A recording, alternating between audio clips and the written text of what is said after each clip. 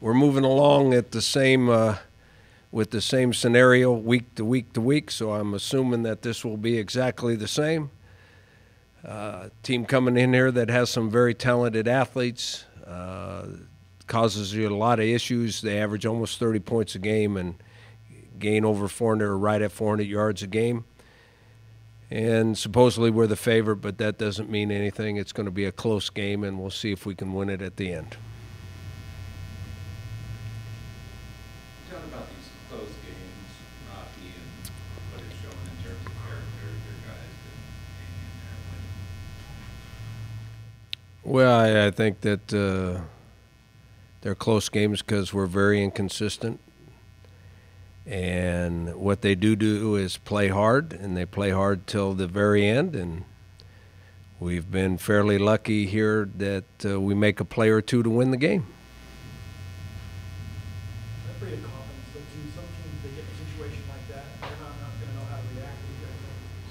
Well, I don't think we are uncomfortable late in a game when it's close. And if a team is good enough that they're not in that situation very often, sometimes they don't react right. I think our guys would feel weird if it wasn't like that at the end of the game. I warned Mike and Jamie that I was going to ask about John Barron II being on the Lou Groza Awards semifinalist, and of course Player of the Week for the fifth time this year. But I think he seems to excel more. I think everybody excels in close games, but John's special. So what would you like to say about John being on the semifinalist? Well, it doesn't surprise me a bit, and he deserves to be on that list. I don't know who exactly he's competing against, but you're exactly right. When things are easy, he's liable to miss one, but when things are critical, he doesn't miss. But he makes most of them anyway. I mean, he makes most of them, but I think he's got the ability to concentrate in stressful situations where he actually performs, and really good players do that. So he actually performs better under those situations than he does when it's not stressful or there's not pressure. The best kicker you've had ever? Well, I have a hard time.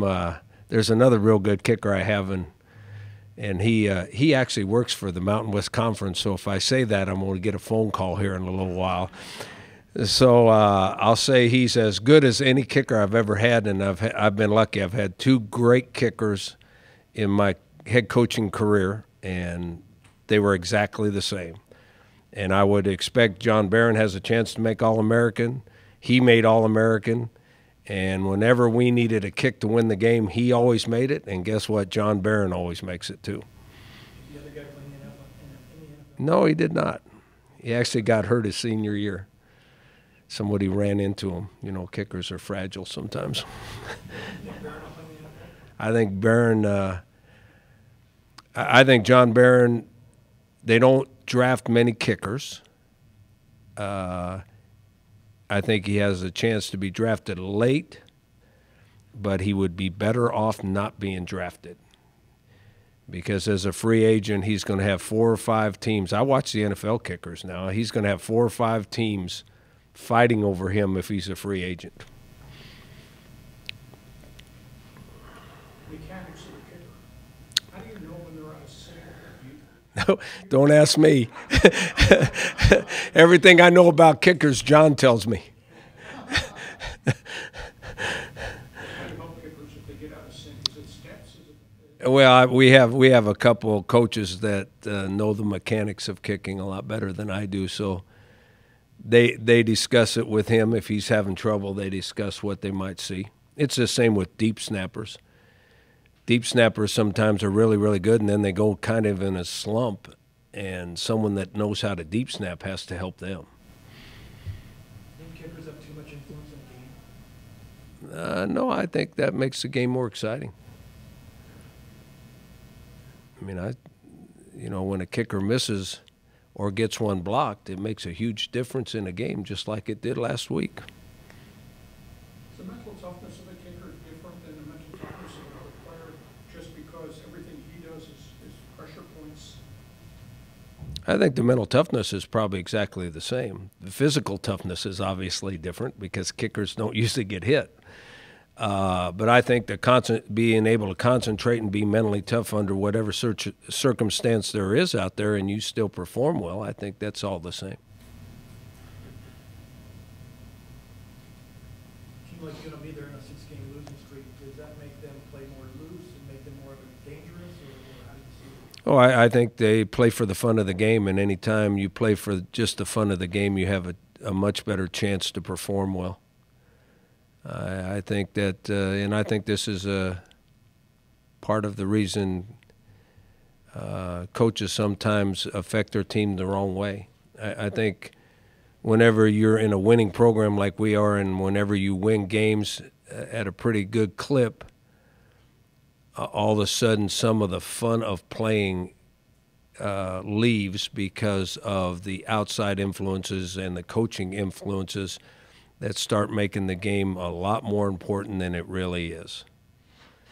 And players hear that and they see that, and I think at times it takes some of the fun out of playing. And that's really sad. But, you know, you get to a point in every season where you're able to play just for the fun of the game, and players usually perform much better that way than they do the other way.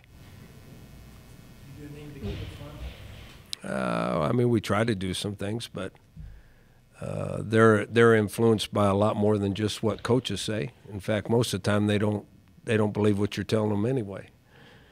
But you know, there's outside influences, and now with social media, I mean, we have players that get nasty comments on their phones and everything, before, after, during the week. I mean, so it's impossible to prevent them from hearing all those kind of things or seeing all those kind of things, or, you know, I mean, just like I have no idea what the line is, but some of our players do, because I don't think it makes a darn bit of difference. But some of our players will come in and say, "Hey, Coach, did you know we were a 10-point favorite?" Who in the hell cares? I guess gamblers do, right? I guess there are people that care. I mean, I don't care, but they know all those sort of things. Can that be a distraction? Do what? Can that be a distraction? I don't. I think it's a distraction, but it's a distraction equally for all teams. Everybody's bombarded with the same kind of stuff on social media. If they're an athlete at this level, they get bombarded. Rock, I got a question for the conference. What you built, what Boise's built, what Jeff is building in Fresno, you guys are really the upper echelon. The rest of the league seems to just have an enormous problem with any type of winning continuity. And I don't know whether that's resources or inability to recruit because of population, but is it alarming that the conference has not been able to grow together and get real good? Or am I wrong? I think every conference has the exact same issues. You go to every single conference and they have programs that are consistent winners, and then they have programs that will win every once in a while, and they have programs that have, for the longest time, have not won. It doesn't matter what conference you're in. You know, some programs never lose a game or don't seem like they ever lose a game. And there's other teams in that same league that has struggled to win a game. And they're the same teams. It seems like they're the same teams every year. Historically, Kentucky's been more of a basketball school, but the fact that Kentucky's top a ranked team throughout the year, you attribute that to the SEC revenue sharing from the national championship games. You attribute that to the revenue Kentucky gets from its basketball program. What do you think has made Kentucky's football team? Well, I think all those teams in that league have generous resources. But I think people do make a difference. I think and it's not just coaches. I think their coach is doing a great job, and obviously his staff is doing a good job of coaching and recruiting. But I don't think this will shock anybody in this room. It's from the very top down. For anybody to have a successful Division I program in athletics, you have to have support on campus, all the way from the president on down. You have to have a good athletic department and athletic director and people that work in the athletic department that give you an opportunity to be successful. And some of that has to do with resources, that you can hire good people.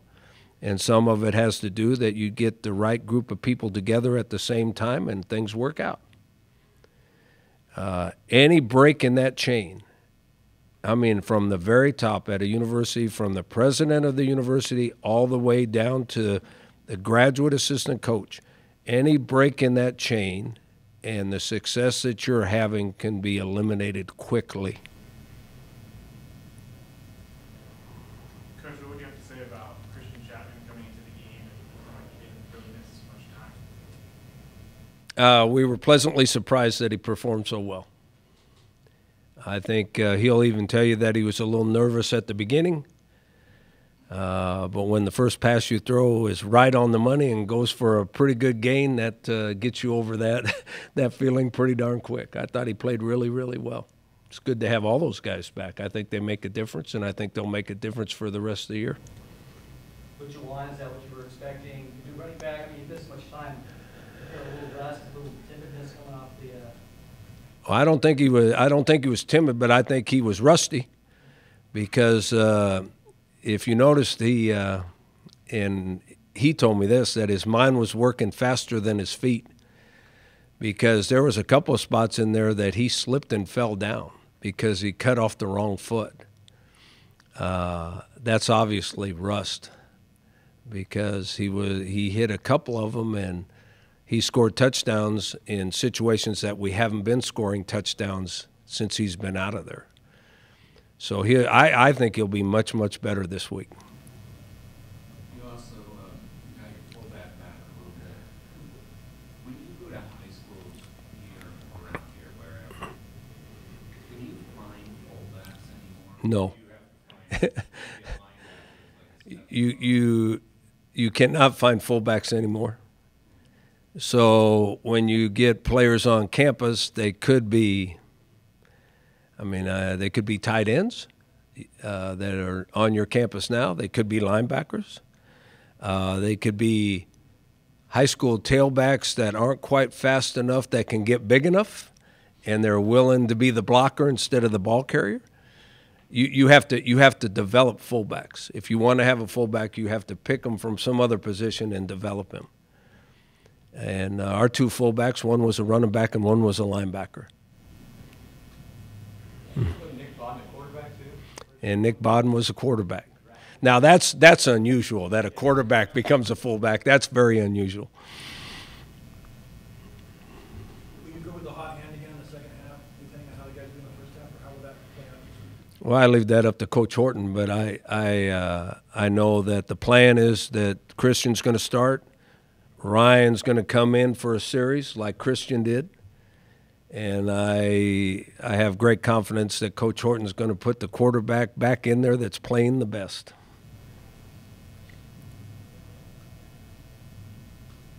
Coach, could you talk about Kahale and his impact on offense the past 2 weeks? Kahale, I think, is still a little bit of a novice football player because he hadn't played very much. He gets a little bit better every week. He's actually really improved his blocking. But he is an outstanding big athlete. He's big. I don't know how big. He's big, 6'5", 255 or 60 pounds. He runs really fast, and he has great hands. And so he is a matchup problem for anybody. And then our offense has done a really good job with play-action pass, where sometimes he slips out there in the open and nobody covers him, and he catches the ball. So he has had a big influence on any kind of offensive success that we have. You know, he had a touchdown pass last week that was called back. Now, he actually dropped the pass. That's actually the first pass I've seen him drop in a game. That was on target that he should have caught. So he's got a lot of athletic ability and size and strength and speed, and he's becoming a better football player daily. Last week you were talking about some of the problems the young punt returners were having. This past Saturday, Garrett Binkley in the fourth quarter put you in a pretty nice position with this punt return. What would you like to say about that? Well, I hope that we have found somebody that solved our problems, because that was a big issue with our team leading up to last week's game. And Bink did a great job of catching the ball, number one. We just wanted a guy out there that would catch the ball consistently, not let it roll down to the 1 yard line or drop it. Well, he did that, and then he gave us a bonus by, he had about a 9 yard return on one, and then he had the long return, so he actually can run with the ball once he catches it if the guys out there work hard enough and block some people and give the guy a chance.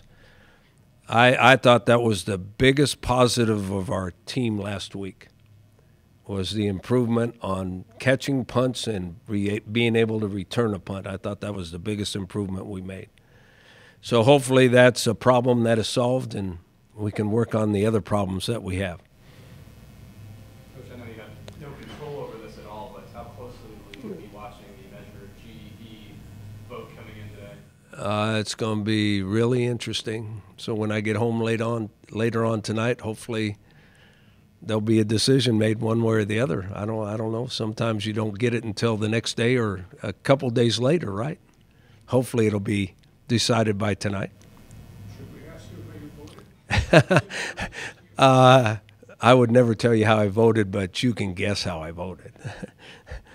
Only one of them makes sense.